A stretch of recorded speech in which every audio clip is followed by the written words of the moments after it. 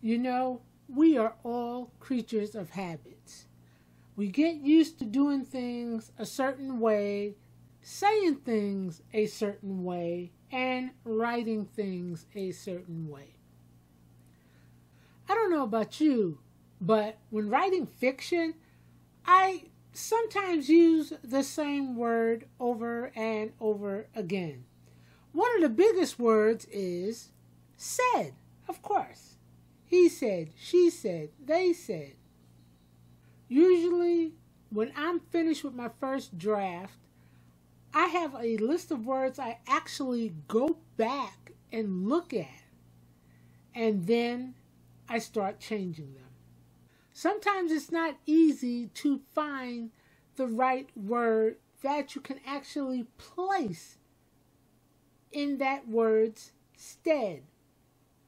Well, I've got a website you can go to, and it's a website I've been using for a couple of years now.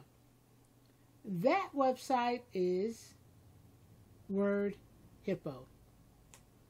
Not only can you find synonyms, you can find antonyms, which is great. Let's go ahead and jump to the website, and I'll throw in a few words and you can see exactly what I mean. As you can see with Word Hippo, you have synonyms, antonyms, definition, rhymes, sentences, translations, find words, word forms, and pronunciations. Myself, I just use the synonyms and the antonyms, sometimes the definitions. So let me go ahead and throw a word in, and let's find out what the synonym is. Always. Find. You can even hit. Always. Now you know exactly how to pronounce the word.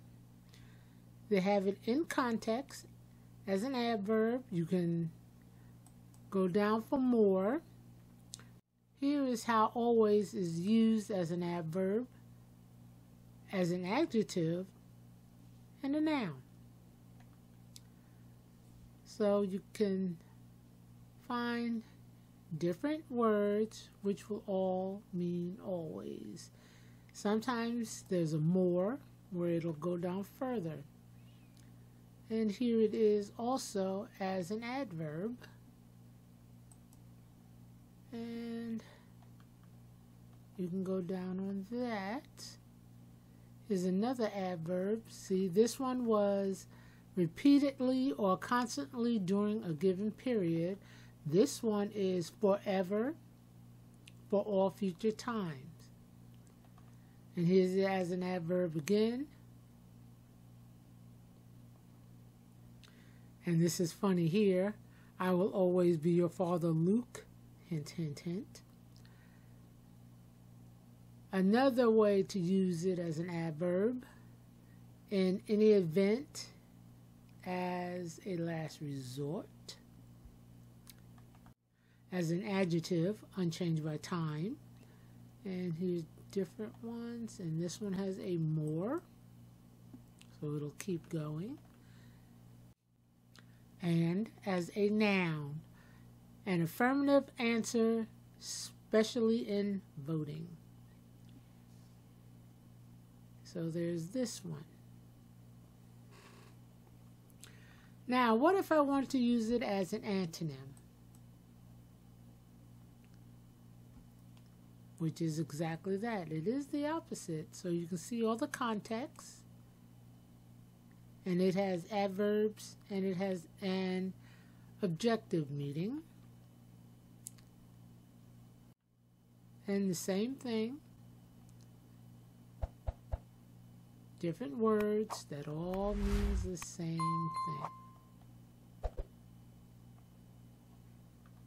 Let's do a definition.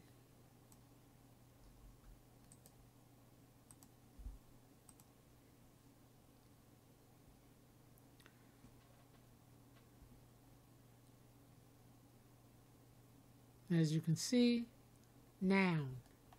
And it has similar words as well as examples for using animosity.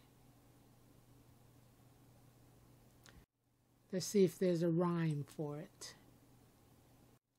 Here is a rhyme for animosity: popularity, security, eternity.